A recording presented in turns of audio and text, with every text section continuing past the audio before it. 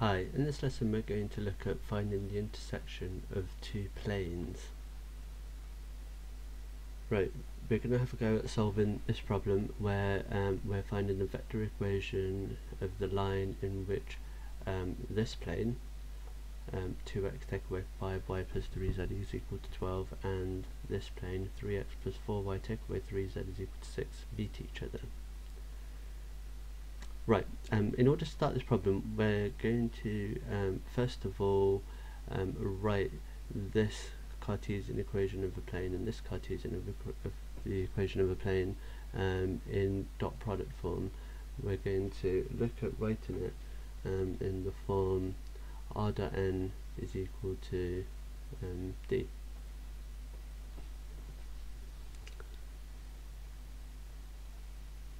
Okay, so we're going to have it in this form here.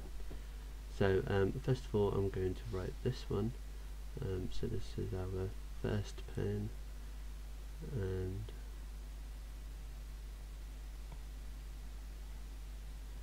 that's going to be 2, 5, 3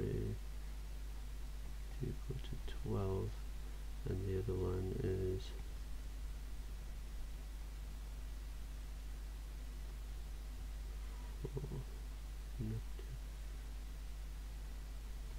okay, right, so just to highlight what this means, the vector 2, negative 5, 3 is the normal to this plane, and 3, 4, negative 3 is the normal to this plane here. Just as a kind of quick check, if this was x, y, z, if I did the dot product, I'd get x times 2, which is 2x, y times negative 5, which is take away 5y, plus 3z is equal to 12, and so this and this mean exactly the same thing. Right. Okay, what we're going to do is we're going to pop over to autograph and we're just going to have a look at what this is going to look like graphically. So I'm going to first of all start by putting in the vector equation, sorry, the Cartesian equation of my two planes. So the first one was 2x take away 5y plus 3z is equal to 12, and that's that one there. And I'm also going to put in the other one, which is 3x plus 4y take away 3z equals 6. There you go, and we can see there that there is a line of intersection, and any point along this line of intersection will be a solution to this pair of equations. Now, what I'm going to do is I'm just going to highlight that this here and this here is going to be a normal to both of those, to each of those planes respectively. So I'm going to put in this vector here. Okay, so I'm just going to show it going through the origin.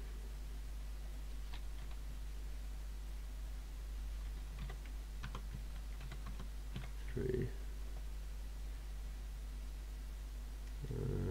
I'll need to zoom out a little bit for this. Okay, and I'm just going to create a vector between those 2 points, and we should be able to see that that is in fact a normal to our first plane. And similarly I'm going to do the other one, which was 3, 4, negative 3.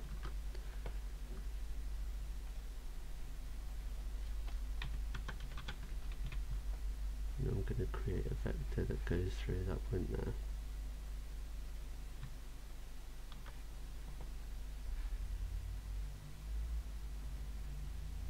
And there we go, and we should see that that is normal to our second plane. Now, what's we're looking for here now for the next part is we want to know the direction in which this intersection is going. And in fact, if I can find a line that's perpendicular, or a vector that's perpendicular to both of the normals here, that would in fact tell me the direction of the line of intersection. So to find that perpendicular vector, what I would need to do is find the cross product of both of these normals. So I'm just going to do that graphically first this time, so that we can see what that's going to look like. So if I do the cross product of those two, we can see, and I'll flip this around here. Oops.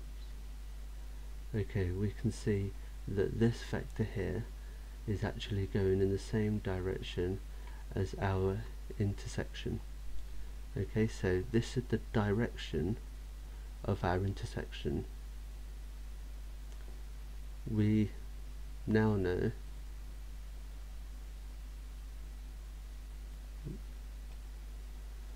what this part of our vector equation is going to be. What we will need to do is to also decide what this part is, because we need to know a position along that line of intersection, so that we can describe what that intersection is.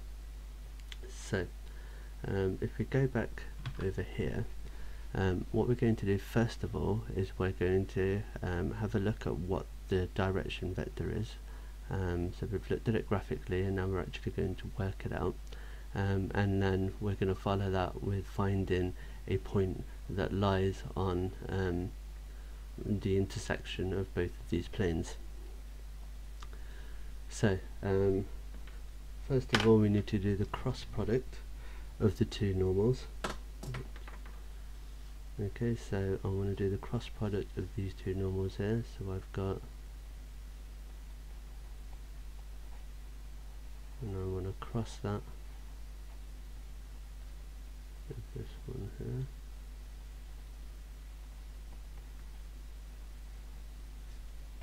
And if we do that, our cross product, we should work out we've got 15 to 12, which is 3, and then we've got 15, and finally over here we've got 8, 10, 23.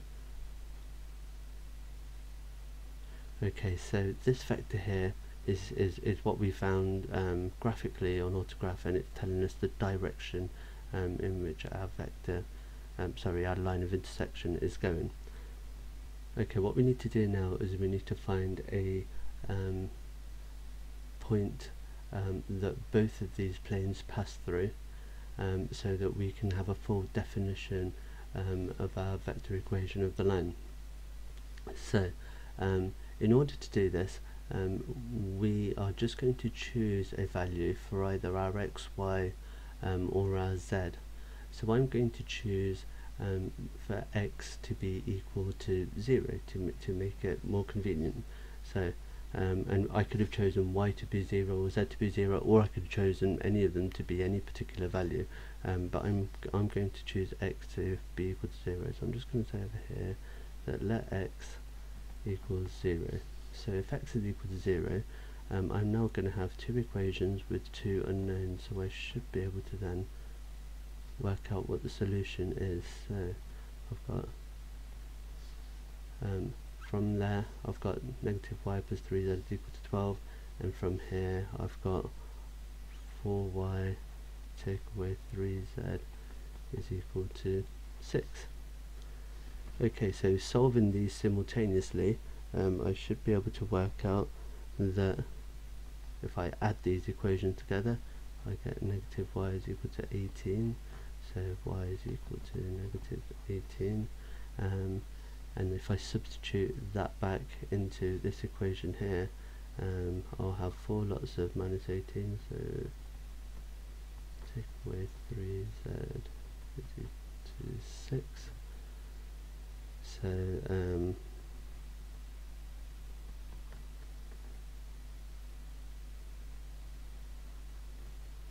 which tells me that Z. Okay, so I have now got a position vector because I know that when x is 0, y is negative 18 and z is negative 26. That satisfies both of these equations, therefore it must be a point that our line of intersection passes through. So put that there. Okay, so we can now write down the equation of the intersection as r is equal to, and we will have our position vector that we've just worked out as 0 and 26 plus lambda times by our direction of our intersection, which is what we worked out over here is 3, 15, 23. Okay, what I'm now going to do is pop back over to autograph, and I'm going to put in that line, and we're just going to check that this is actually true. So I'm going to put in 0, negative 18, negative 26, and the direction vector was 3, 15, 23.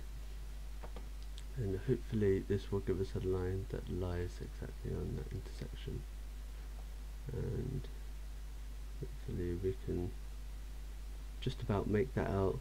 And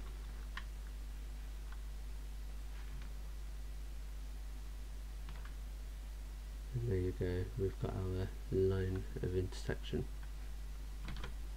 Okay, so just to clarify what we did, we started off with two equations of a plane in Cartesian form. We wrote that in the dot product form so that we can find the two normals. We then did the cross product of the two normals to give us the direction of the intersection, which is this part here.